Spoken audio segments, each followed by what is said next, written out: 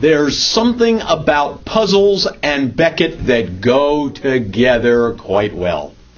Pam decided to get some new puzzles. They call them floor puzzles. They have big pieces and they measure really large. They happen to fit on our table. It's easier for Granddad to lean over the table than it is to get down on the ground.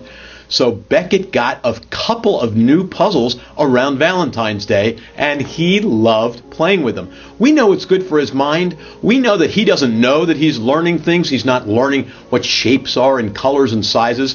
These were some pretty interesting puzzles.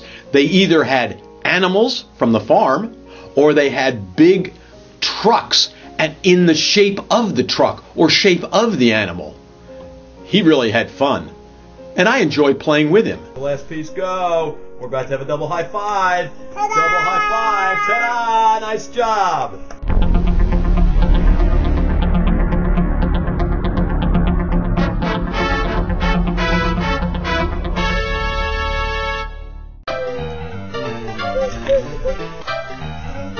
Okay.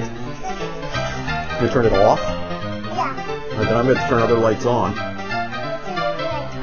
careful. Okay, don't play. Just either off or on. Alright, then leave it alone now. Please. It's hot. Just leave it alone. It's hot. Yeah, be careful. Don't burn your fingers.